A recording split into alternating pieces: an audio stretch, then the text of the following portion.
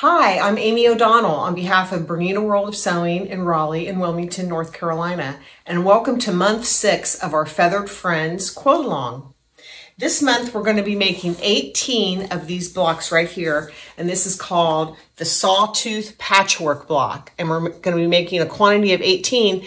And this month we're not going to be sewing them to our center section because next month we're going to make 18 of the Feathered Friends block, and then in the following month we're going to put them all together.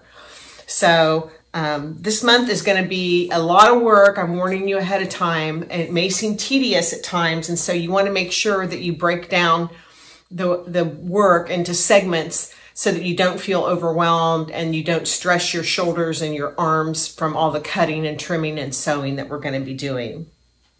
Each of the blocks contains a quantity of 5 square and square blocks and a quantity of 4 half square triangles. So we've done the half square triangles and we've done the square and square block already, but we're going to do a review of the construction anyway, just to make sure that we're all on track. This month, we're going to be using a lot of our little accoutrements. We're going to be definitely using our Blade Saver thread cutter because this month is very chain piecing friendly. We're going to be using our tucker trimmer to trim up those half square triangles that we're going to be making because each block has 4 half square triangles in it. And we're also going to be using our squared tool for the trimming process after we've made the square and square blocks. And we're also going to be using our turning cutting mat. If you have one, it's going to come in super handy because these blocks all have to be trimmed. And like I said, it can be tedious, and this will help take the stress off if you can just turn it instead of having to move the block every time. We're also going to be getting a lot of use out of our portable design board.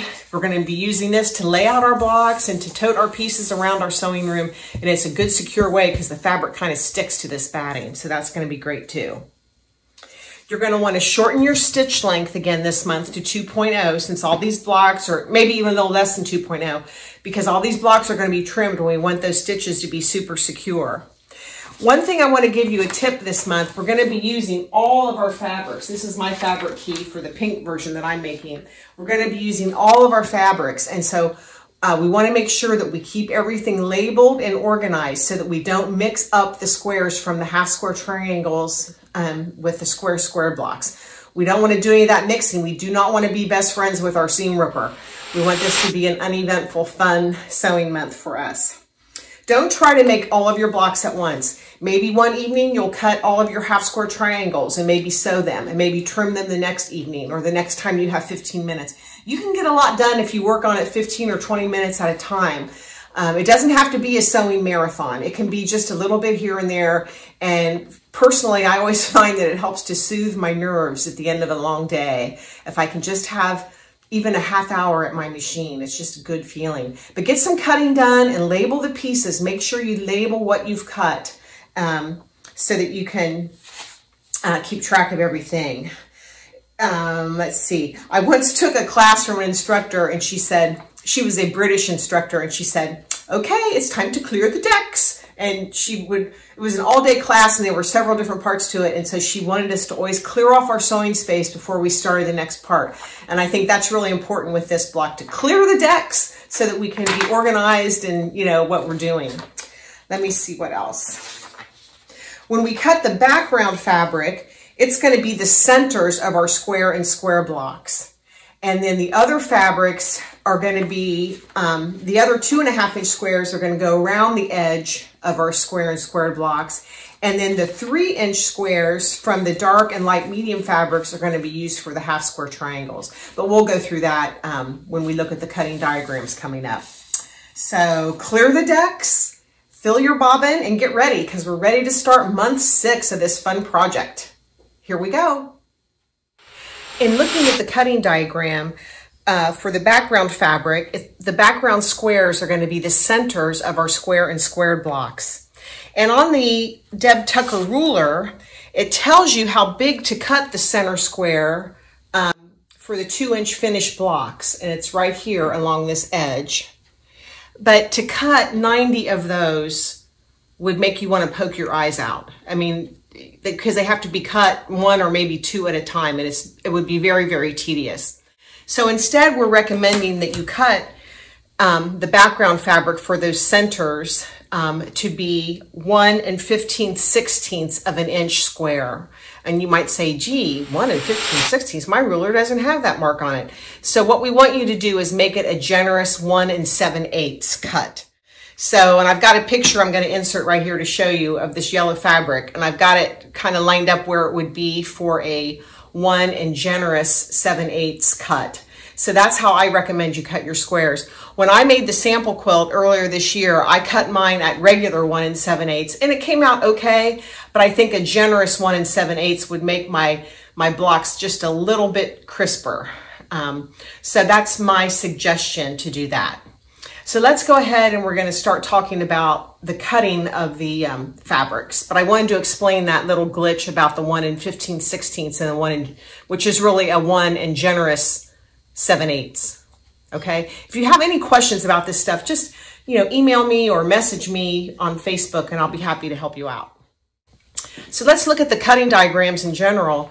Out of the dark fabric, we're going to be cutting 36 3-inch squares. And we're also going to be cutting 36 3-inch squares out of the light medium fabric. And those are going to be for your half square triangles. And the rest of the cuts we're going to make out of the colored fabric, the 2 1/4 inch squares from the medium and the 2 1/4 inch squares from the light are going to be used to for the square and square blocks to surround the 1 generous 7/8 background squares. So you can kind of see the cutting is no mystery on this one. You will need your long cutting ruler and just cut carefully. That's all I can say. It's a lot of cutting involved. So pace yourself. And when we cut those pieces that are going to go around the square and square block, when we cut those 2 1/4 inch squares, then we want to go ahead and cut those each once on the diagonal.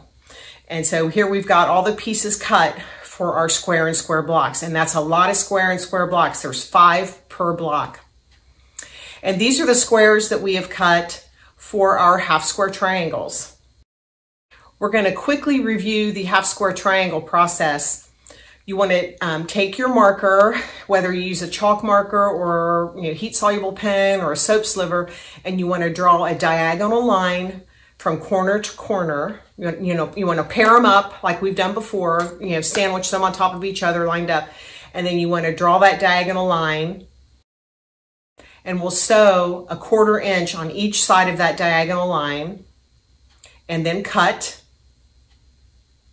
Like you can see, we've cut them on the line. Press to the dark side. And now we're going to use our Tucker trimmer to trim them. And you can see we've used it and we've trimmed all 4 sides. So that's the half square triangle. Now we're going to go into making the square and squared blocks. So we'll take a triangle and we'll put it on each side, center it on each side, opposite sides of our center piece. And you want to pay attention to your color placement because these are not all identical, and you want to lay out what you're going to make and have them in separate piles. So we've sewed a 1/4 inch on the line and we have pressed to the dark. We're going to place the next 2 triangles on opposite sides. Sew a 1/4 inch seam along each edge. Press the seams open, not open, but I mean to the dark. So press it open so you can see your block in the center. And now it's time to trim. And so we're using our square and squared trimmer to trim. And you can see I had cut mine 1 7/8. Had I made them a 1 generous 7/8, I think my squares would have been a little bigger. But I did preserve my 1/4 inch, and that's what's most important. And I'm trimming using my square squared trimmer. And now I've got my block all trimmed up. And this is where your turning cutting mat will come in really handy. But you can see, had my center square been just a tad bigger, it would have made a little bit better of a block, but it's fine. My quilt's hanging up in the store and I don't think it looks all that bad.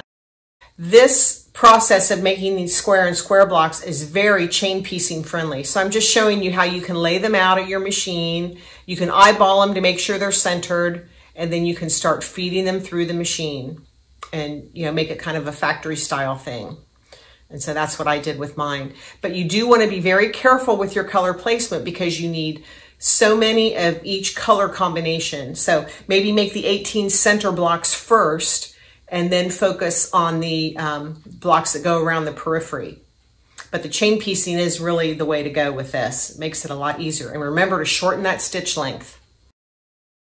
One thing to remember is when you are sewing together the ones that have two different colored sides, you want to put the opposite colors on the sides. So you want to sew, like I did, the dark purple versus the lighter purple, put those on opposite sides, and then it makes it easier to make sure you're doing it right. But you'll get your rhythm, you'll get into your rhythm with this. But like I said, it is very chain piecing friendly.